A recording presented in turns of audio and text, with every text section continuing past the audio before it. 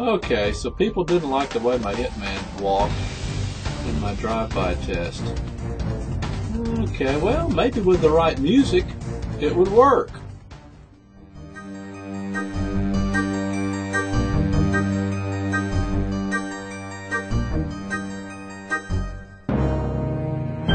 Okay, I guess Chris of Stuck on 3D fame caught me. I created a pretty cheesy animation for my drive-by test that I just did, and I used a stock animation for the killer Hitman Mario, and it was just a stock animation move, and had a little bounce, probably not as realistic as it could have been, so I'm going to try to modify that and just see if I can make it a little better than what we originally saw there. The animation I used was from the horror movies motion pack, Sneaky Walk. I used the Sneaky Walk Start and Sneaky Walk Loop, and then the Sneaky Walk End. And I've got a path down here. I've constrained Mario to the path. I've duplicated this opening frame because as he starts walking, he kind of stays in place and then he moves on. So I've added a double constraint point there.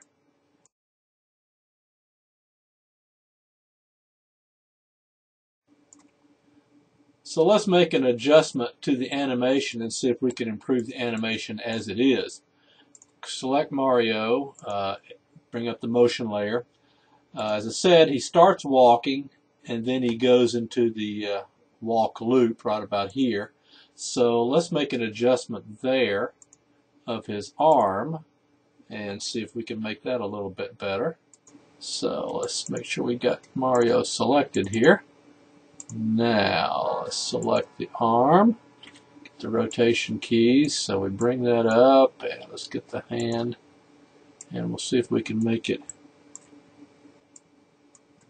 somewhat more realistic move by just adjusting that, and let's see what happens. Okay, that helps the gun position and arm, but he still has this bounce to him in this particular animation, and that's what probably would throw most people off.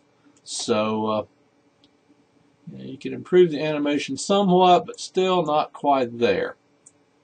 So let's take another look. I've added another Mario here, so we could compare and contrast. Let's bring him up. Basically, he has the same move as the original animation. A little bouncy. Okay. So let's go and once again maybe adjust this arm here to at least make the animation look a little better. So we're going to go up right to about here as the sneaking walk loop starts. Let's adjust that arm there. At least get it into position somewhat closer to what we want. And like so. I'll move that arm out a little bit. Okay, once again, we've got the arm in a nice position, but he still has the bounce, and the gun bounces along like so. So let's look at adding some dummy objects. Let's go over here and just grab a box, and I'm going to bring it over here to this particular area here. Let's size it down a little bit, and let's go ahead and get rid of the image map. Don't really need that. And let's make it a dummy object. Slide up here. Of course, have hotkeys for that. Okay, so got a dummy object there. Let me size him down a little smaller. And let's go ahead and just create another dummy object. Just going to hold down the control key and drag another one out. And let's hold the control key down and grab another one and slide it out here. Okay. Let's parent these. And let's link these to this. And This will be linked to this. Let's call this path, and this box here we'll call waste, and this box here we'll call hand. Okay, so we have 3 targets here. Now let's link the target to the path. Here. Okay. Now it's to the path, and of course it's going to stay right there. Let's go ahead and go down to where, let's bring up Mario. We got Mario up here in the timeline. Let's turn off some things here. And let's now go and find the end of the path. Let's find his constraint points there, right about there. That's where Mario reaches the end of the path. Let's select our path box that we just created, and let's select the path down here at the end of the animation. So now, okay, and let's make sure that box, path box, follows the path, and let's get it oriented in the right direction. Typically -y seems to be correct, and so now moves along. Okay, now I did have an extra constraint point in my path for his beginning move, so let's once again make sure the box is going to be selected at that path. So let's add a constraint point. Let's just bring up the prop path box, put it in our timeline, and let's look at our constraint points, and let's just simply click on that first constraint point, and of course the last constraint point's down here at the end. Let's add one more constraint point right here because Mario starts moving. So I'm going to just click and copy that constraint point and then paste it down here. So now the box is going to hopefully move right along with Mario as he starts walking, continues to walk, and then he stops. There we go. It's got a little hitch there, as you can see, before it gets rolling. Okay, now let's look at doing a reach target for Mario. Let's bring up the edit layer and reach target and click his waist. Hope this isn't too painful for Mario. And we will click this box here. And he is going to reach that box target. And now he moves along like so. And the feet do a little bit of a move there. They're a little bit high. See, they go up a little high there, maybe. Let's see if we can adjust that. Let's get that path box. Let's clear that for now. And let's go back to waist. And let's look at a transform point for the waist. Let's start here. Let's raise that dummy target so he's a little closer to his original position over here, as you can see. And then as he starts walking,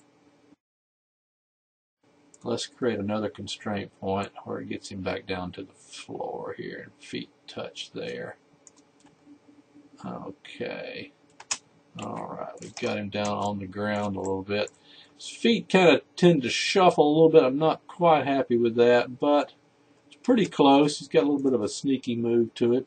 As far as this particular animation, you could probably find another animation, walk animation, that you could adjust more, but I'm going to use this one. He's kind of crouching and walking, and he's reaching that target. So now his body doesn't bounce quite as much as it does in the original. Notice the waist is going up and down, and this one it's not because it's locking into that reach target that we've got. Okay, so now let's think about the arm. Notice the gun is kind of bouncing there, so let's give it a reach. Let's do another reach target for Mario, and let's select that particular hand, wrist, and we will select this target here. And let's also select rotation for that target so we can adjust the gun. And let's close that. Let's select the hand dummy target there. And notice his hand is all flipped around doing real weird things. So if we adjust this, and let's hit Control D, and that'll turn off all our dummies. And now we can position, hopefully a little better, the wrist and the target action there. And now the gun is being held steady, and that may be a little bit more what you might want if he's tracking someone. He's holding that gun steady, and he's crouching and creeping along. So that's a little bit closer to what we want. One thing you might want to do, let's turn on our target dummies again. Let's make a duplicate of that hand, and just hold down the Control key, drag a target here, and let's call that look at. So now, and we might want to unlink that so it's kind of free to animate now on its own. Let's tell Mario to look at that target, and let's tell the hand target to look at that target. And let's once again notice what happened there. Flipped around like crazy, his hand. Let's tell that target once again. Let's see, get the right orientation. Happens to be Y is the orientation. Now let's go back and let's turn that target back on again. And if we select it and animate it, notice the gun's pointing and he's looking. And now, of course, we can animate this target. Let's get it turned a little bit better. We can animate this target as he moves along. That'll be a separate little animation for that. It's typically best to get it further away from him, not too close. It gets a little wild when you get too close, but you can move it around. So as he walks, you can animate this particular target and get him to create a realistic look, which is kind of cool and possibly better. Hopefully Stuck On will do a much better tutorial for this kind of concept. I think he already has done one somewhat similar. So we can create a more realistic move for our character. Okay, I think we've got a little bit better movement. Hopefully somebody will improve on this even more. But a little bit better movement for our Hitman now. Whoa, what's going on? Oh goodness, oh my. I guess I should have seen that coming.